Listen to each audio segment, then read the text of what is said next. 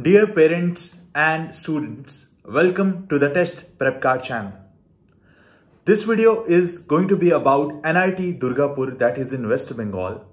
And in this video, we are going to discuss the following topics. One is the basic overview about NIT Durgapur in West Bengal. Then we are going to know about the courses offered by that institute, as well as the eligibility criteria and the required entrance examinations for all those courses being offered by NIT Durgapur, West Bengal.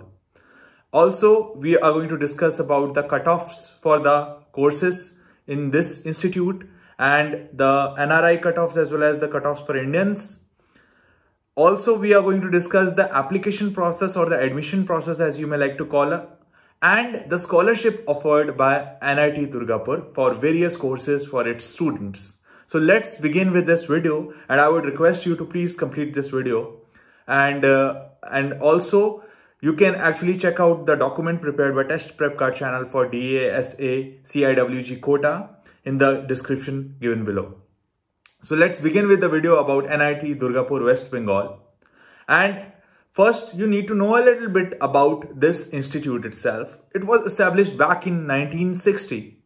So it has been more than half a century in its existence, and it is also known as NIT DGP, Durgapur. DGP it stands for. So you can actually go to the website and get more information about this institute if you are really seeking admission into it. So the exams conducted is NIMCET. And also the accepted exams are Joint Entrance Examination, JEE Main. Some of the popular courses as an overview of this institute are obviously the Bachelor of Engineering or B.Tech courses, as well as MBA program as well, which is quite popular at this NIT Durgapur. So it is a deemed institution, and there are 33 courses offered across 4 streams.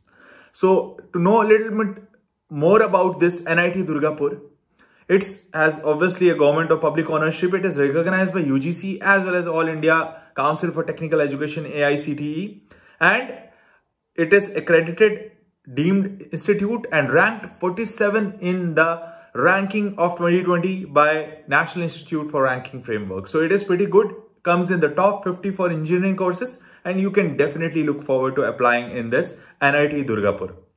So there are more than 30 courses offered across various streams, and the faculty to student ratio is also quite good. There are like close to 6,000 students already studying in this institute, and the faculty number is also about 200. It's close to 230 or beyond that. So there are a sizable number of international students, few dozen international students as well studying in this. So the overall ranking as well as the overall standards of this institute is pretty good. So let's move ahead, and we see that the various eligibility for courses being offered by NIT Durgapur as well as the required entrance examinations is very much important. So let us discuss that in brief. UG courses or undergraduate courses being offered are the NIT B.Tech courses, the admission for which is through JEE Mains, and then there is the counseling, of course. So international students can also apply for admission in B.Tech through DASA. Right, so you can actually, for further information on that, DASA CIWG Quota, you can refer to the description of this video itself. And for the PG courses, I would like you to tell that the postgraduate courses being offered by this National Institute of Durgapur is MCA program, which is based upon NIMCET examination that I earlier referred to in this video. Then MSc, a valid IIT JAM score that you need to have in order to seek admission to the MSc courses being offered by NIT Durgapur. Then we have those who are interested in MSc program need to participate in the CCMN counseling, while on the other hand there is a JOSSA counseling for the NIT B.Tech admissions. Then a valid CAT, CMAT or XAT score is required for MBA programs. And then a final selection will be done based upon candidates' performance in the group discussion and the personality interview test for the MBA courses. And NIT M.Tech courses are also there. So these are also PG courses being offered by NIT Durgapur. So a GATE score is required, followed by a CCMT counseling in that case as well. So these were all the required entrance examination and the various courses being offered at the undergraduate and the postgraduate level. So moving further ahead, We also have a look at precisely what is the fee structure in the total fee in lakhs. So it's close to 5.5 lakhs for BTech chemical engineering, computer science and engineering, as well as mechanical engineering. Qualifying exam is obviously JEE mains for that, and 75% aggregate score in class 12th a minimum is required, and compulsory subject has to be chemistry, biology, biotechnology as an optional subject. So mathematics and physics are compulsory in this regard for all these computer science, engineering, chemical engineering and mechanical engineering streams that I just referred to for BTech. The annual fee I told you, the total fee I told you is 5.56 lakh. And then for MTech courses in chemical engineering, computer science engineering and electrical engineering, qualifying exam is again GATE, and 1.75 lakh is the fee structure. So minimum 60% aggregate is required, and there is a relaxation for SC/ST students as well, but it has to be from a recognized university. So then MBA courses and the MCA courses are the other PG courses being offered by NIT Durgapur. Qualifying exams for MBA is CAT, CMAT and AICTE, bachelor's degree, minimum 55% aggregate marks you need to have. And for MCA programs, the qualifying exam is NIMCET that I have already referred to as well. And a BCA degree or bachelor degree with maths as the main subject, and that is much required for this. The fee structure for MBA is 1.68 lakh, the total fee, and the MCA is 2.34 lakh. So moving ahead, we see that the cutoff ranks, which is very important for you to actually target this institute, NIT Durgapur.